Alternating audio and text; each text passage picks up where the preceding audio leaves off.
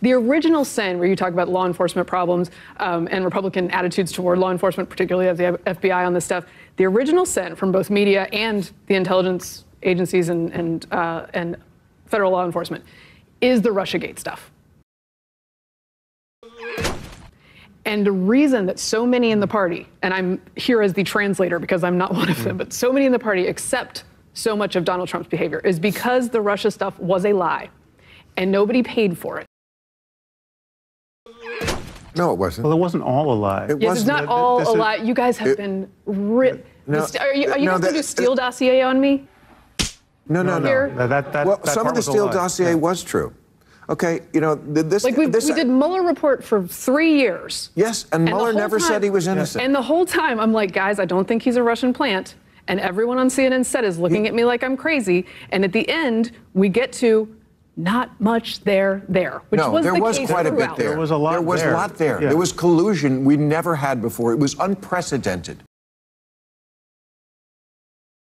that a president would do that. He just did it in public because he's insane. You do know. I think one of the advantages of being insane. And most of it, probably none of it was illegal, right? So I mean, this was always David Frum's line. Everything he's doing is in plain view, and it's not illegal. He's just violating every political norm we have. Except there were things that were illegal, like using the FISA court to spy on American citizens in ways that they should not have done. That was legal, right. but that wasn't him.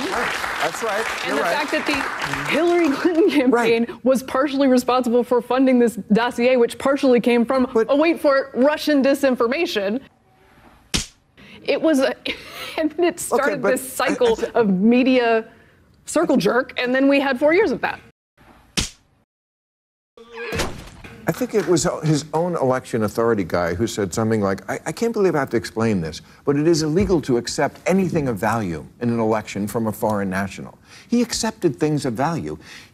His campaign manager was trading campaign information with a GRU agent. That's not collusion with Russia? What about the meeting with Don Jr.? I have dirt on... having Paul Manafort run your campaign. I don't and Paul Manafort has been... did illegal things, right? It's just like Paul Manafort is like a 200-pound gold bar in the closet. I mean,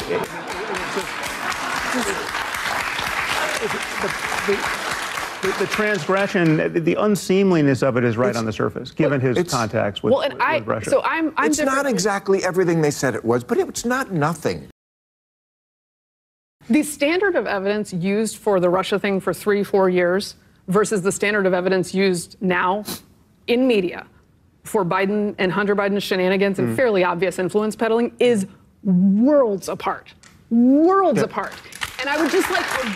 And voters deserve fairness in how these two people are treated. They do not get it, and they sometimes don't get it from law enforcement. Okay, and that's bad.